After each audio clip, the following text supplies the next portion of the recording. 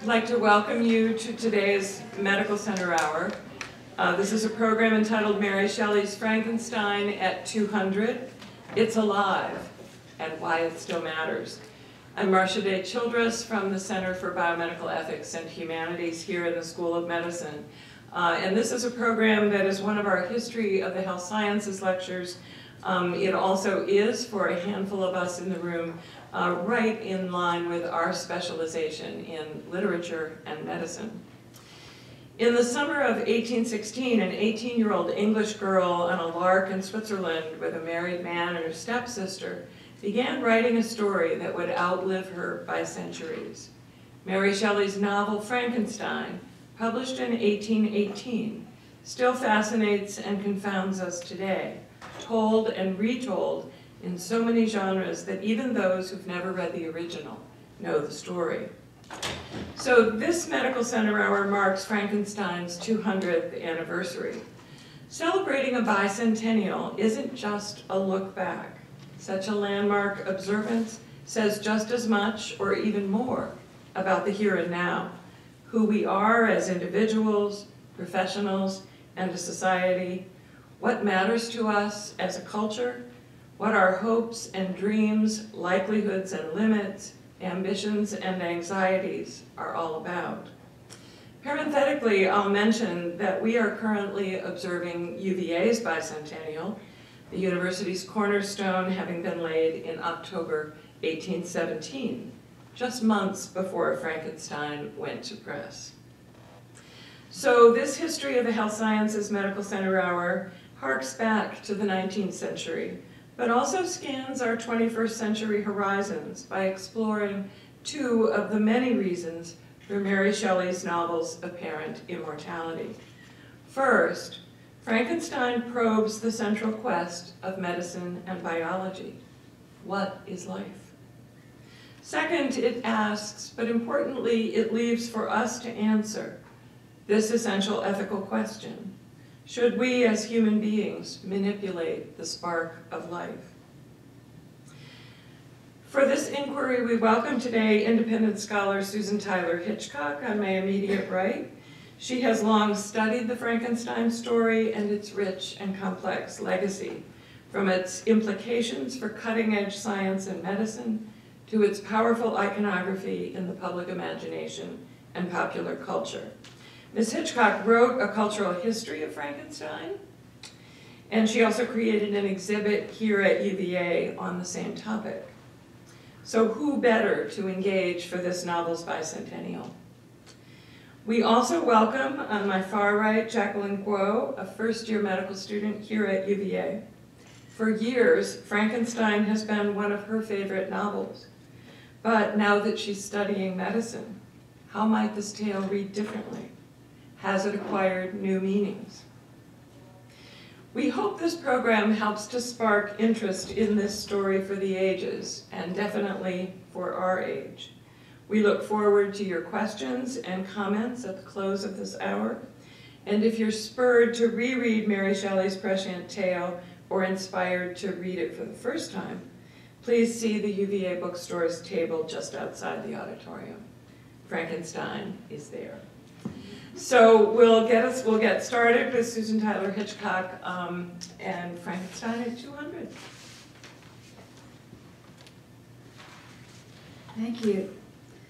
I really thank you all for coming to share a few minutes of your time with me.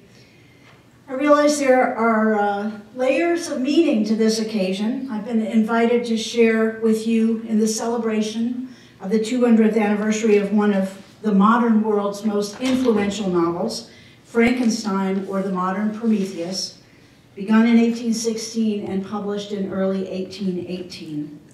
But I realize today has other meanings as well. It's Valentine's Day. Not necessarily a day we take off work, but certainly a holiday we all enjoy recognizing, and if you're lucky, recognizing with a sweetheart.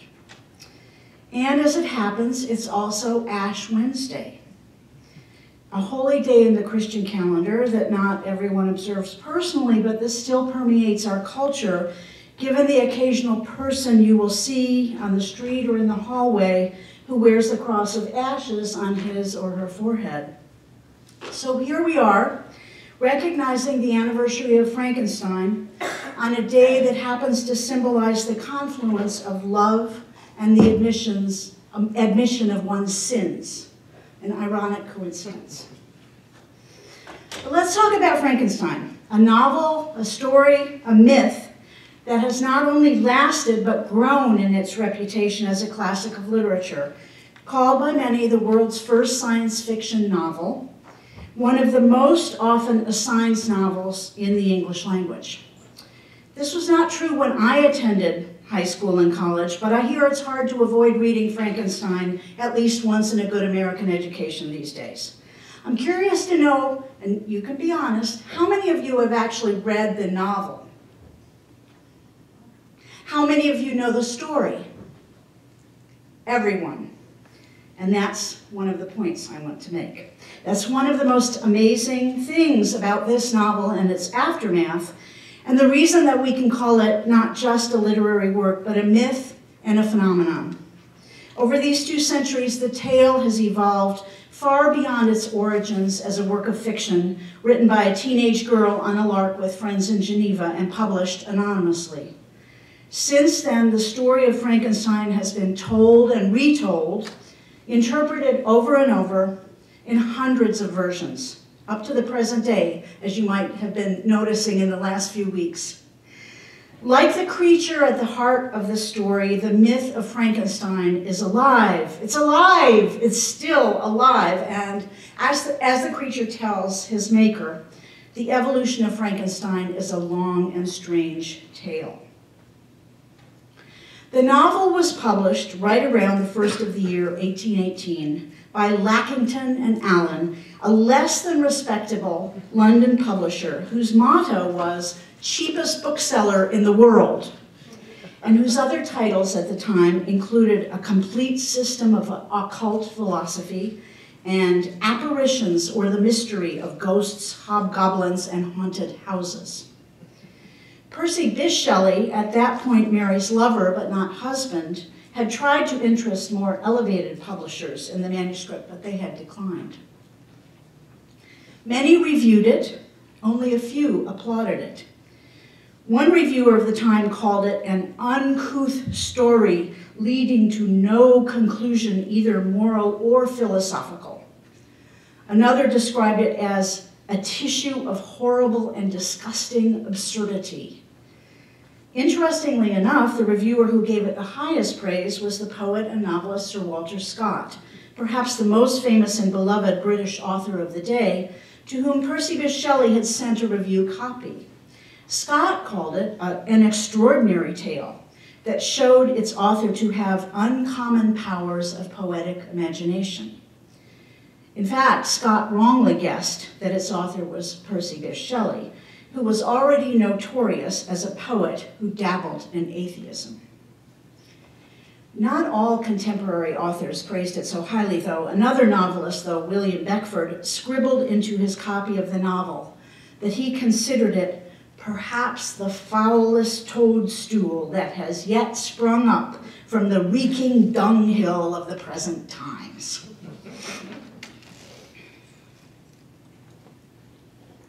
Okay. Next, I gotta go next. There we go. The novel Frankenstein quickly went out of print, but the story lived on. In 1823, the first of many stage renditions of the Frankenstein story was performed in London. Presumption, or The Fate of Frankenstein, was a melodrama that roughly paralleled the plot of Shelley's novel, and indeed introduced some elements that have been perpetuated in the retelling ever since, most notably the half-wit apprentice to Dr. Frankenstein, a character we see repeated in the 1931 film, played by Dwight Frye, and if you remember, he's the one who gets the abnormal brain and causes all the problems. And later in the lovable character of Igor, played by the Google-eyed Marty Feldman in Young Frankenstein. It's also in Presumption that we first hear Victor Frankenstein speak the words, "It lives, it lives," to which Fritz, his assistant, replies, "There's a hobgoblin 27 feet high." Peak stage directions indicated that the creature should sport dark black flowing hair, skin light blue or gray, and a similarly colored cloth draped around, fitting quite close, as if it were his flesh. This is an image, actually, an engraving of that actor portraying the creature in Presumption. The drama was supposed to end, according to the script, with something resembling an avalanche caused when Frankenstein confronts his creation on a snowy mountain and shoots at him with a gun, causing the death of both creator and creature. It was not an easy scene for stage managers to recreate. One production in Birmingham, England, scrounged around in their existing prop collection to find a way to evoke an avalanche, and ended up with stagehands throwing a white canvas elephant down onto the stage from the rigging above. You would think that a writer would object to such a slapstick rendition of her literary work, but it seems that Mary Shelley took it all in stride. While her story of Frankenstein was grabbing the attention of all London, she had been living in Italy, hearing only from afar how the world was responding to her work. Her life took tragic turns. She gave birth 5 times, but only one of those children survived. Her stepsister committed suicide. Her husband drowned. By 1823, she had returned a widow to London, her childhood home, with Percy Florence Shelley, her only child, then age 4, the only child of Mary and Perceivus Shelley to grow to adulthood. Not long after her arrival back in London, she attended a performance of Presumption. "Lo and behold," she wrote a friend the next day, "I found myself famous. I was much amused."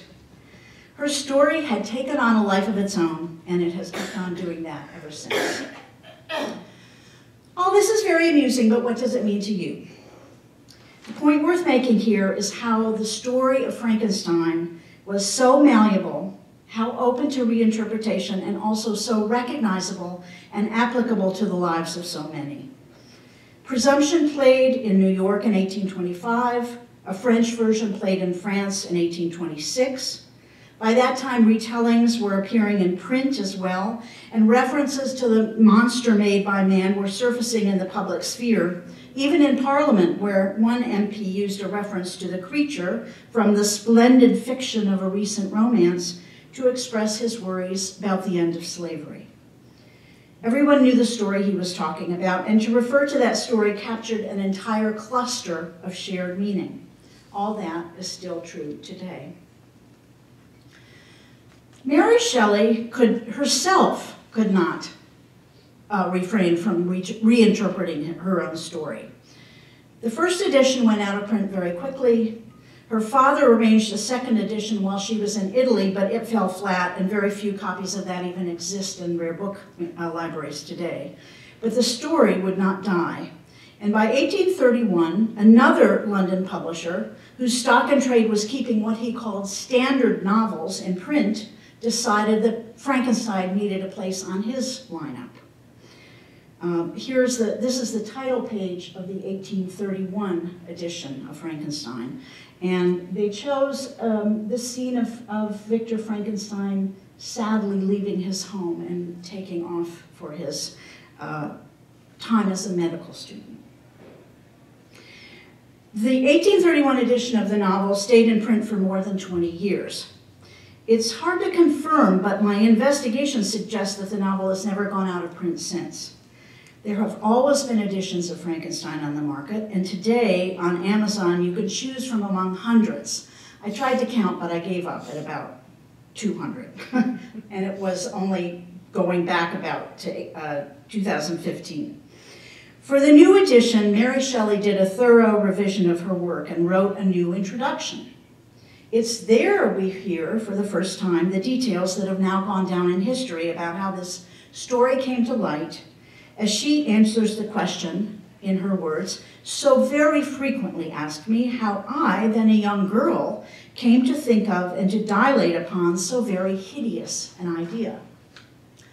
She tells of how, accompanied by the man then her lover, but whom she properly calls her husband in this introduction, and others summered with Lord Byron in Geneva, how they read ghost stories together to each other through stormy weather, and how Byron put to them a challenge. "We will each write a ghost story," he said to his guests. "I busied myself to think of a story," Mary Shelley wrote in 1831, 15 years after that summer in Geneva, and 13 years after the novel was first published. "I felt that blank incapability of invention, which is the greatest misery of authorship, when dull nothing replies to our anxious invocations. Have you thought of a story? I was asked each morning, and each morning I was forced to reply with a mortifying negative." Finally, Mary Shelley tells us, the story of the man who makes a monster appeared to her as if in a dream. She speaks of herself not as the active creator of this amazing story, but as an empty vessel that received it. As Jill Lepore points out in her recent article in the New Yorker, just in the last few weeks, a really interesting article I commend, as she writes, she virtually erased herself as an author. Here is Mary Shelley's description of how the story came to her mind.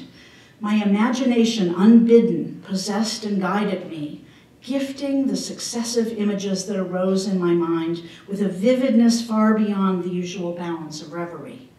I saw with shut eyes but acute mental vision, far beyond the usual bounds of I saw with shut eyes but acute mental vision. I saw the pale student of unhallowed arts, kneeling beside the thing he had put together.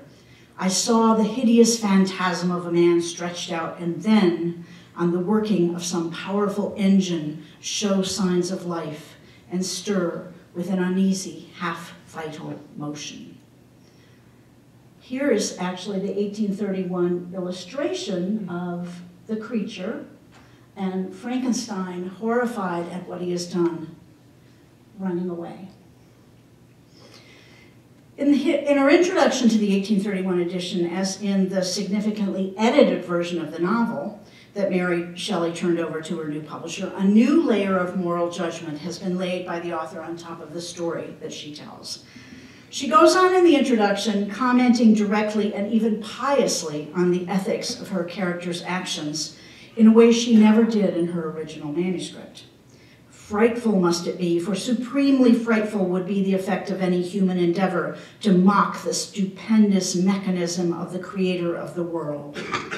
He would hope that, left to itself, the slight spark of life which he had communicated would fade, that this thing which had received such imperfect animation would subside into dead matter.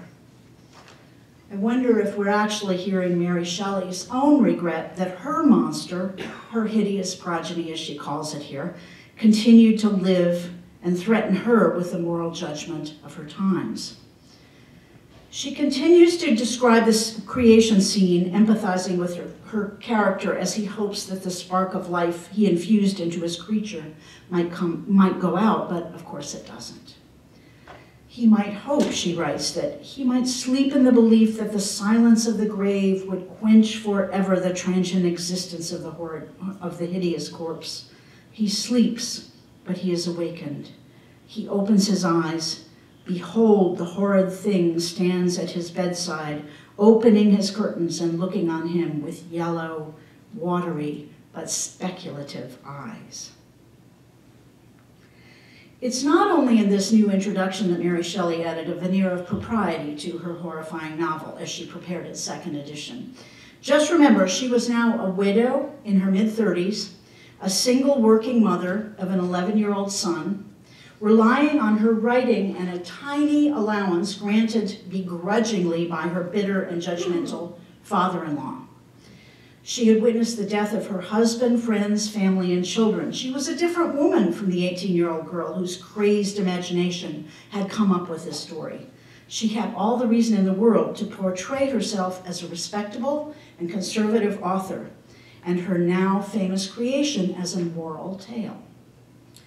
She made adjustments to the novel. No longer does Victor Frankenstein marry his cousin. Mary Shelley wanted to distance herself from any intimations of incest, so she turns Elizabeth into a poor waif charitably adopted by Victor's parents.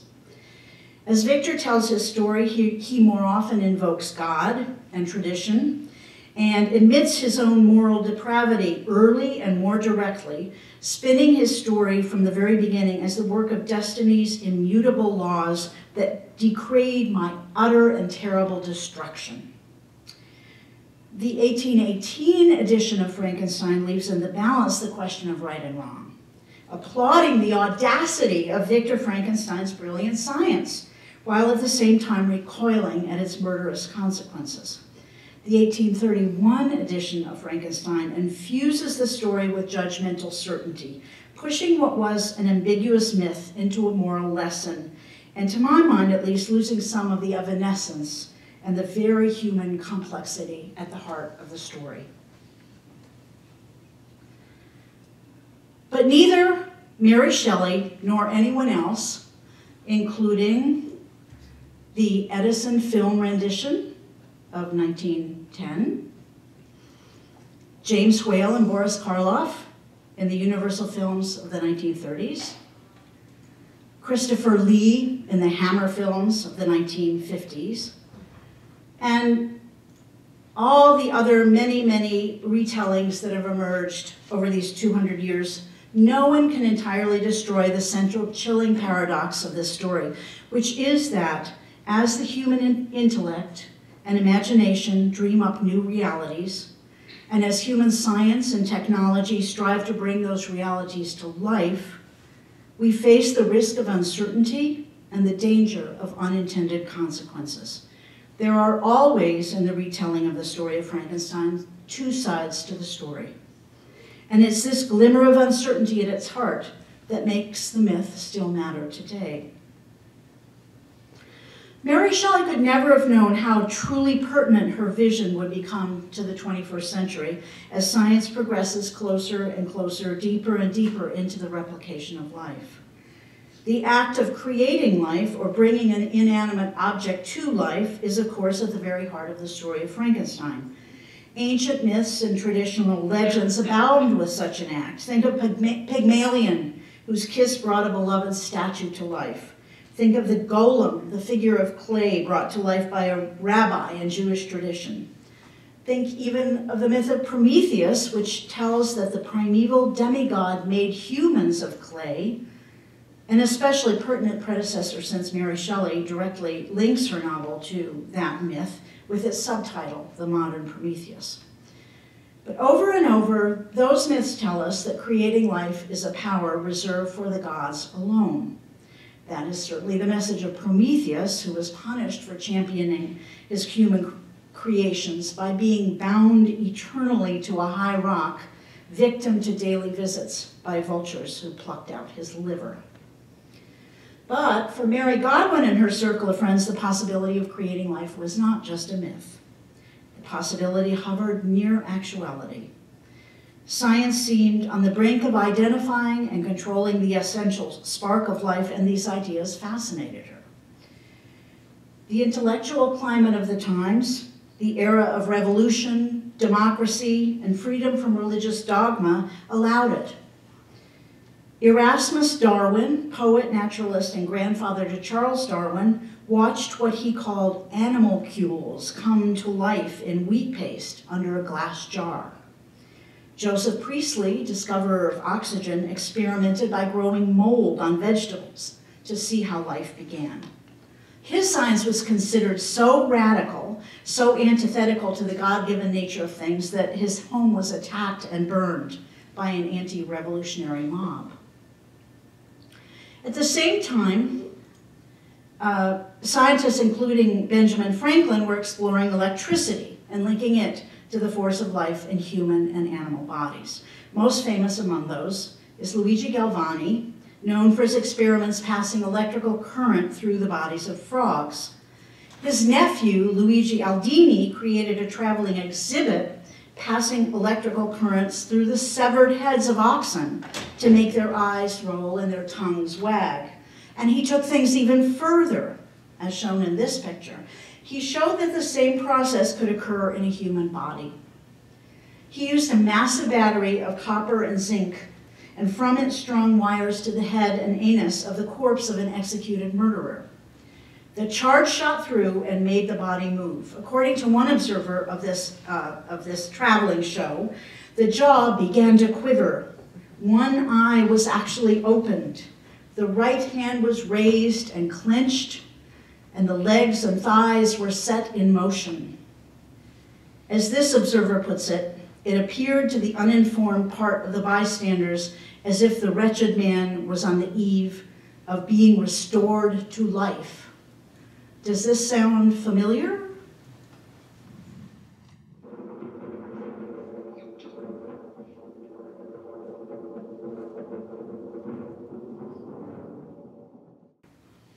This, of course, is the great scene from the 1931 James Whale, Boris Karloff Universal film, which has really impressed upon the story of Frankenstein certain details, the look of the monster, the madness of the scientist, and the fact that lightning was the key to life.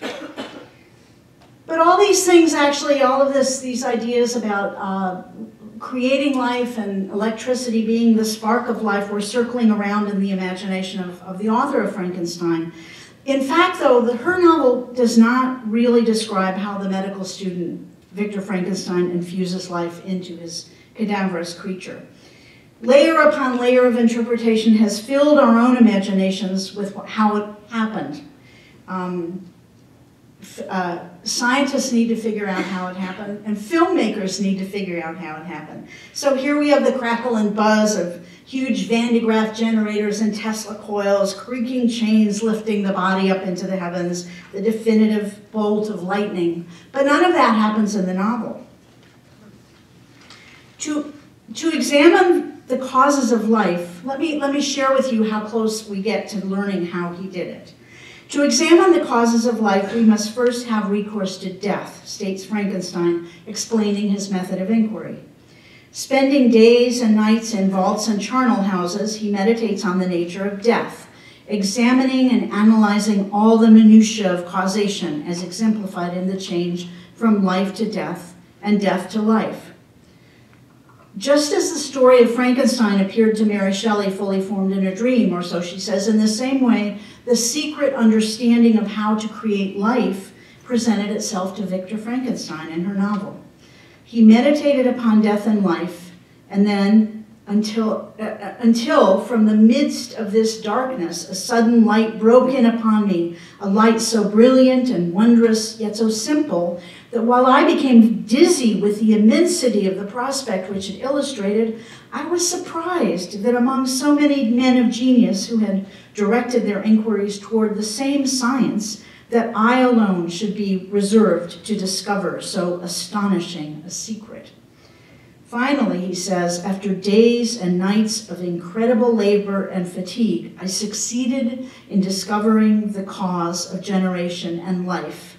Nay, more, I became myself capable of bestowing animation upon lifeless matter. Does this explain how he does it? No, not here, and not when he describes the moment of success with his creation either. It was on a dreary night of November that I beheld the accomplishment of my toils. With an anxiety that almost amounted to agony, I collected the instruments of life around me, that I might infuse a spark of being into the lifeless thing that lay at my feet. It was already 1 in the morning. The rain pattered dismally against the panes, and my candle was nearly burnt out when, by the glimmer of the half-extinguished light, I saw the dull yellow eye of the creature open. It breathed hard, and a convulsive motion agitated its limbs.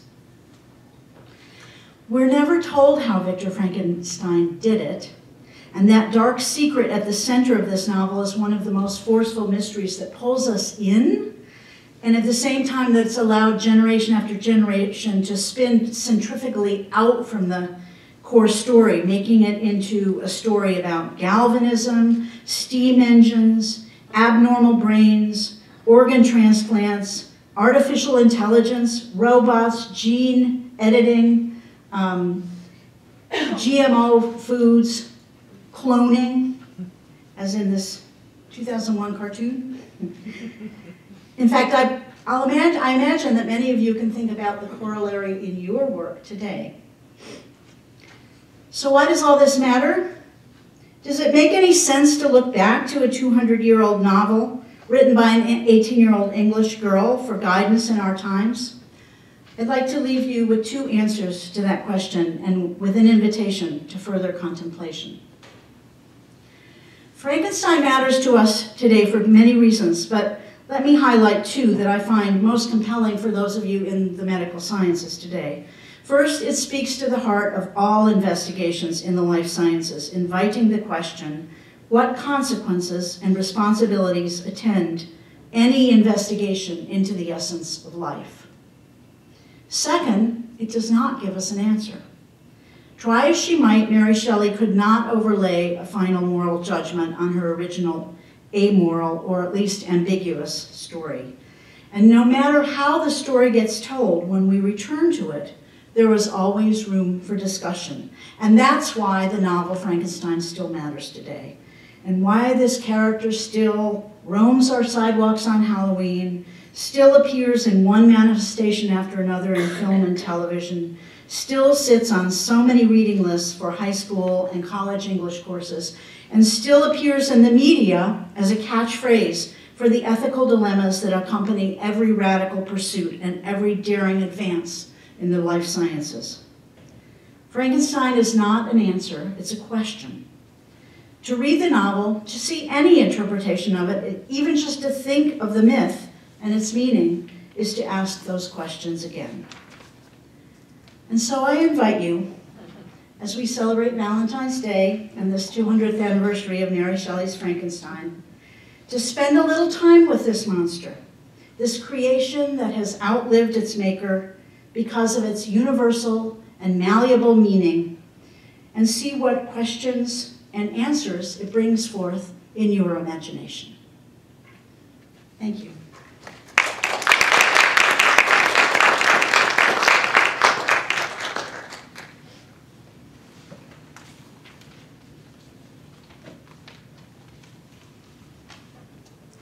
In light of the bicentennial of one of my favorite novels, I decided to reread Mary Shelley's Frankenstein to see how my time in medical school has influenced my perspective on the story. As a medical student, I come away from the book with a new understanding of the importance of humanity and responsibility in science and medicine.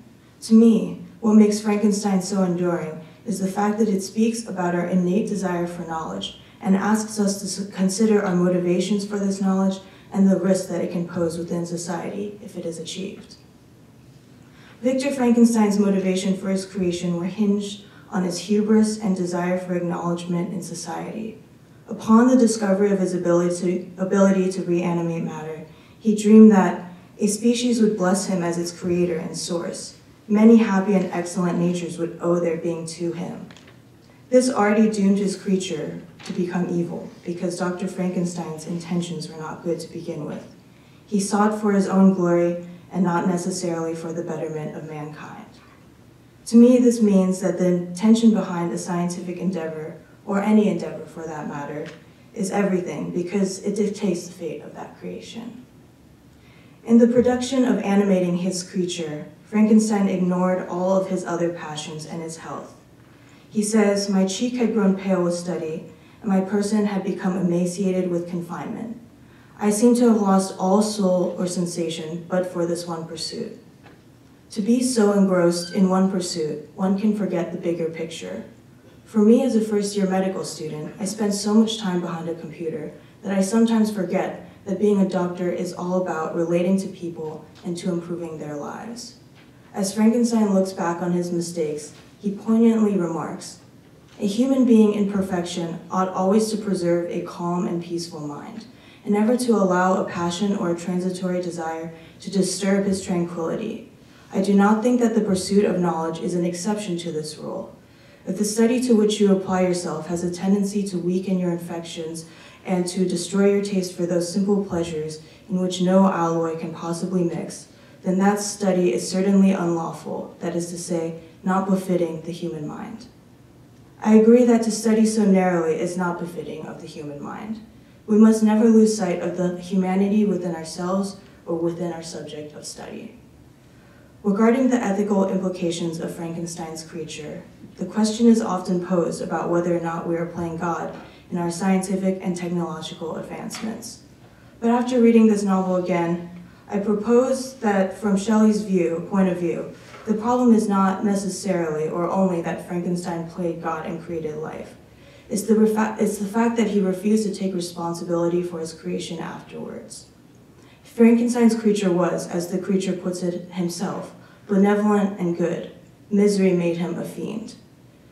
Frankenstein failed to embed a sense of tranquility, education, and love into his creation, and subsequently the creation became wretched.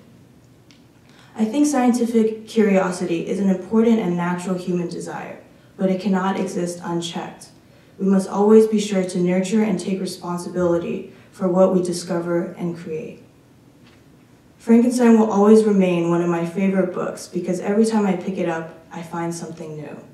Its themes on human nature and the pursuit of knowledge are so universal that it can be applied to almost any realm, be it the political, ethical, scientific, romantic, etc. In my practice as a physician, the novel will serve to remind me to always remain passionate in my search for knowledge, but to never forget my motivations or my responsibility in these pursuits.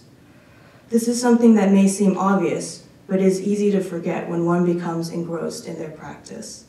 This is why I'll never forget to keep my tranquility of mind in medical school and beyond.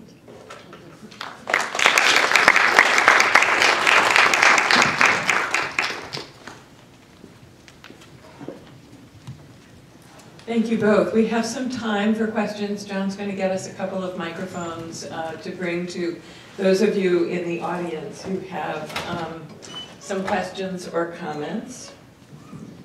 Okay, and so we have a generous amount of time for discussion, and we'd very much like to know, your familiarity with the novel, with the ideas that have been discussed today, and why, sort of what brought you here today, and what kinds of thoughts you have about Frankenstein and 200.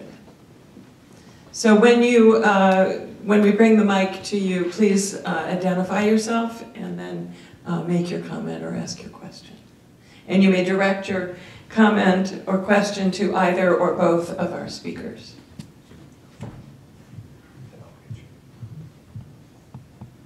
Hi, I'm Carrie Douglas, and I'm in the anthropology department, professor of anthropology. But actually I'm here because just a few months ago,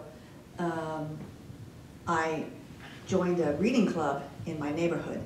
And I'd never done that, but looking forward to real life soon, which means retirement, I decided to join a reading club and read outside of my field. And so the second novel that they picked was Frankenstein. I thought, what? Okay. So, but it was very enlightening. So I'm just coming from having read it and talking about it in an eclectic group of people, and bringing, of course, my anthropology to it. I had my question. So that's kind of my context. That's what I'm saying. But I had a question to the first speaker, and that was, I was kind of shocked because I guess I was so impressed with the, who's the famous actor that gave us the image? Oh, Boris Karloff. Gave us the image, gave me the image, that when I was reading it, I was a little bit surprised, but I was specifically surprised to see those early renditions of the creature that didn't seem grotesque or ugly at all. I mean, I guess, they didn't do anything to his face, or especially the first play that Shelley did go back and see. Yeah, the one thing that we know they did was to paint the skin kind of gray or blue. Okay. But I agree, there's not that other than human look to those creatures, and the toga doesn't certainly kind of elevates the guy, doesn't it? So maybe painting the skin was what made it grotesque, because it looked dead or not alive Right. as Well, we know yeah, it. Or... I think that was the idea that, but if you read the novel, there are ways. I mean, he really wanted his his creation to be beautiful, and in fact, the parts that he brought together to put them together, he felt were beautiful. But somehow that moment of the thing coming to life is the moment when he realized, oh my God, this is not beautiful anymore. So there is a little bit of a reason to make the monster less monstrous than Boris Karloff has. In other words, make printed a on our metaphor for illustrations. his moral terror. Pardon? Say it again? To kind of make a metaphor in the physical body to Frankenstein, the author's moral disgust or something like that, to make it, because... Well, there is certainly the suggestion, and I think both of us touched on it a little bit. I mean, there is a way in which the monster is made evil, not born evil. And I think that was a really important element of the novel, even as Mary Shelley revised it. It was a new idea, the idea that society creates evil, that evil doesn't come from from within, but in fact society can create a criminal. It was an idea that was really important to her father, William Godwin, and his political philosophy. And so that is an important thread of the story, that he begins with the potential to be good, and first of all is abandoned by his father, and second of all is so horrifying in his look, mainly because he's bigger than human, which Frankenstein says was for the convenience of working on him, that he evokes fear, anger, violence in those around him, and that perpetuates into his own anger and violence. I want to take advantage of just having this just 1 second more and say, it's interesting because neither of you talked about AI, artificial intelligence, and the creatures or the humanoid-like bodies that they're creating to do this. I saw when we did our talk, when we had our talk as a neighborhood, I was referring to something one of my students had showed me, which was Sophia, who's become the first citizen AI of Saudi Arabia.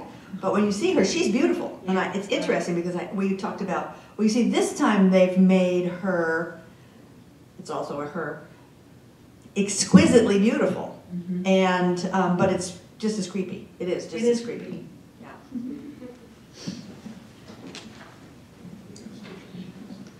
Hi, thank you for your remarks. It was quite illuminating. My name is Phyllis Kotschiras. I'm a clinical psychologist.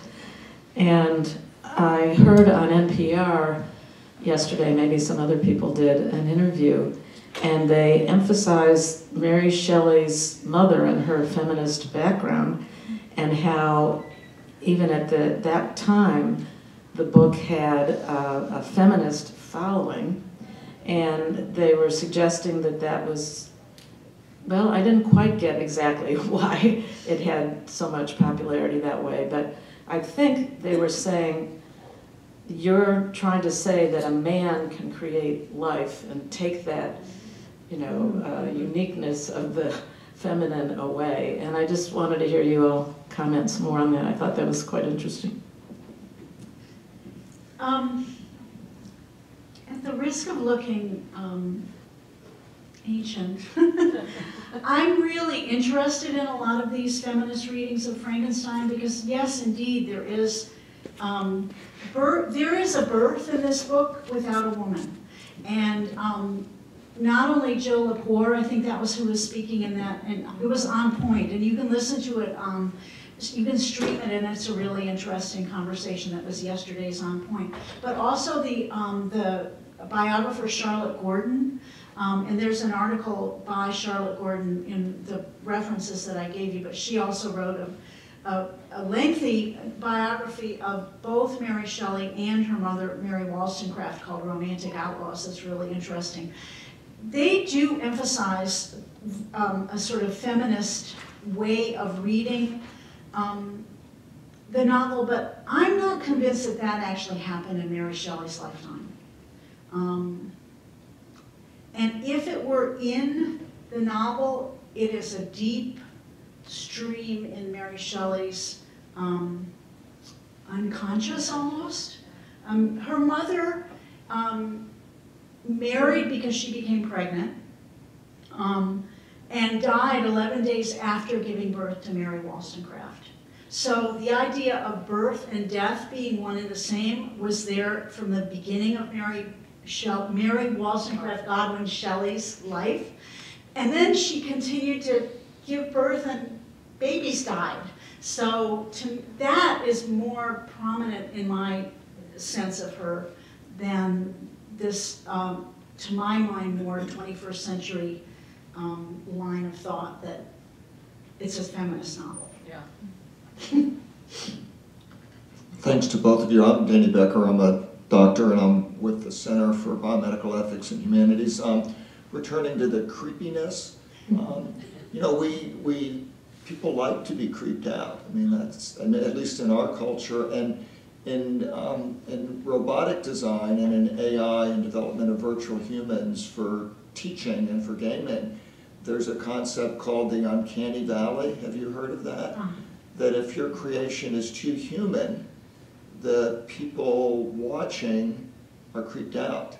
And therefore, all of the feature-length animations we see, they speak and act like they're humans, but they don't quite look human, and that's on purpose, Yeah. the uncanny valley.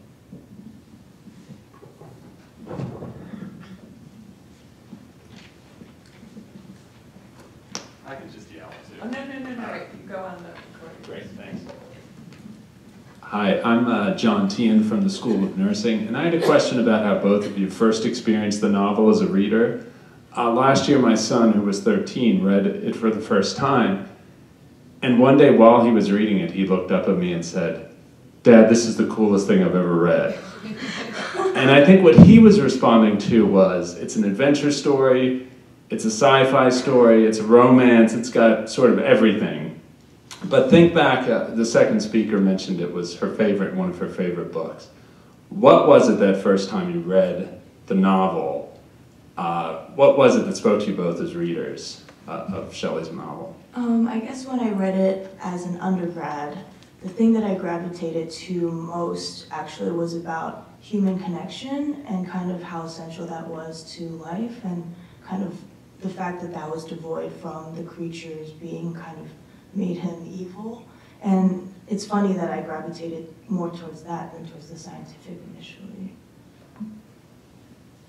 Well, actually, honestly, I didn't come to the novel until, as a graduate student, I was studying English Romantic literature.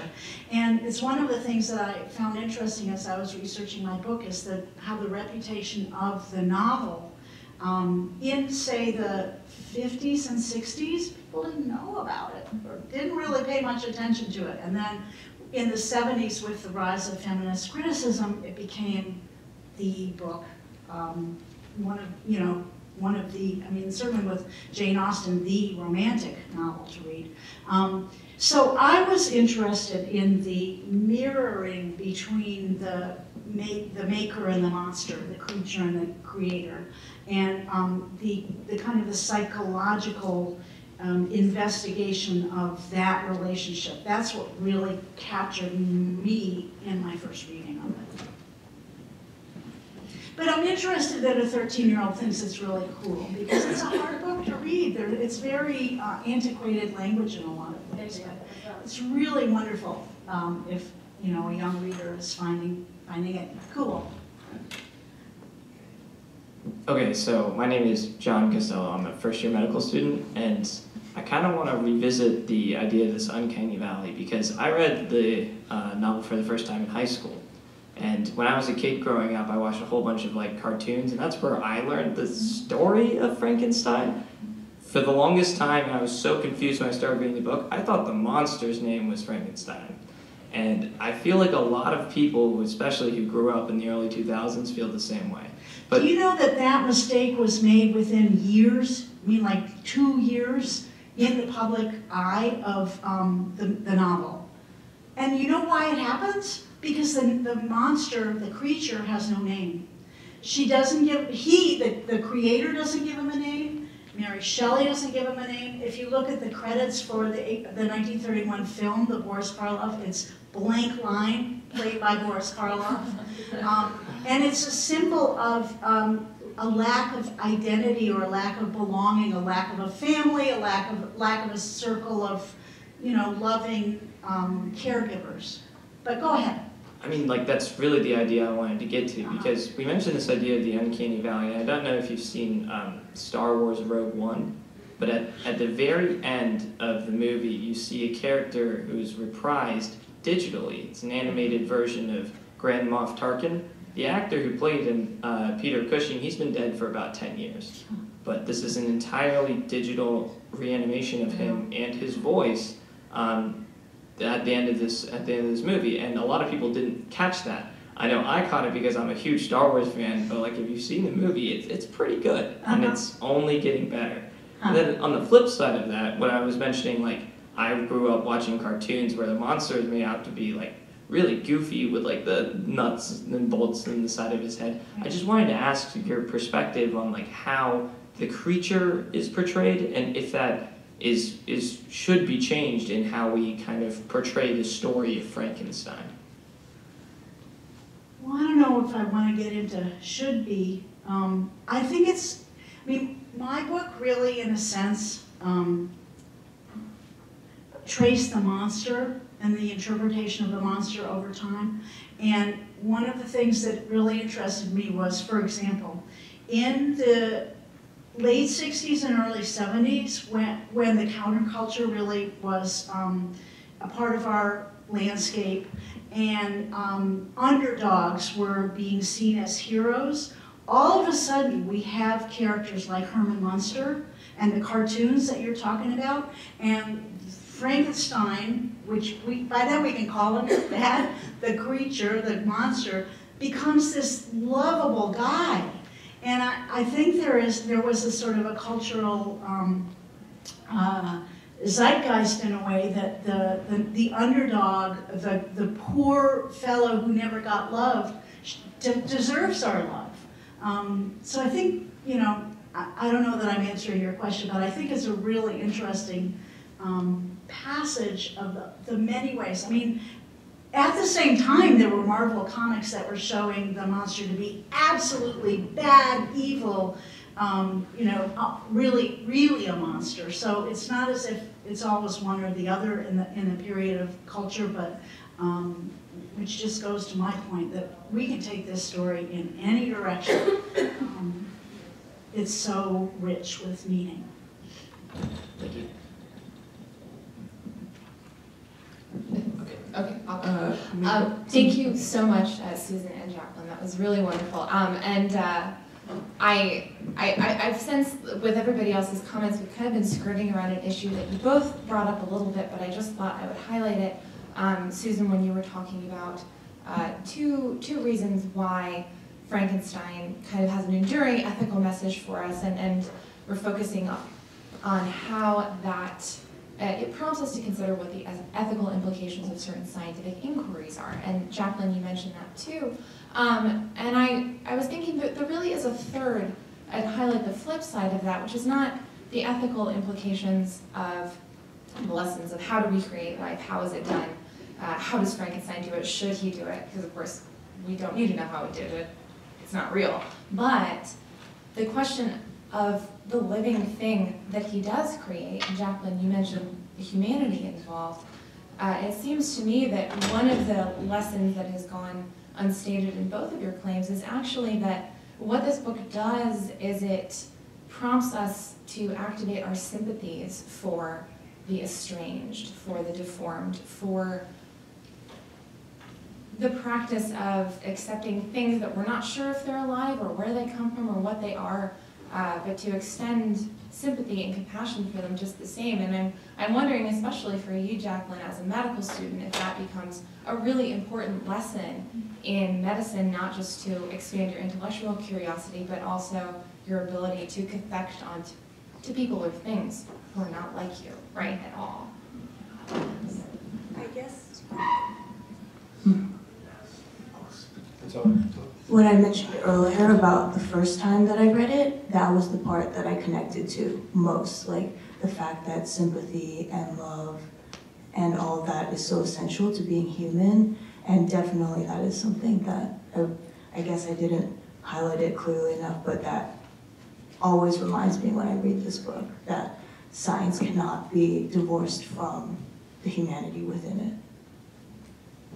I think, as much as I made the point that there isn't a moral, I do think that we come away from the novel and from many, many of the interpretations of the novel with the sense that it is our responsibility to care for and be aware of and care for the consequences of our work, which Victor Frankenstein didn't do.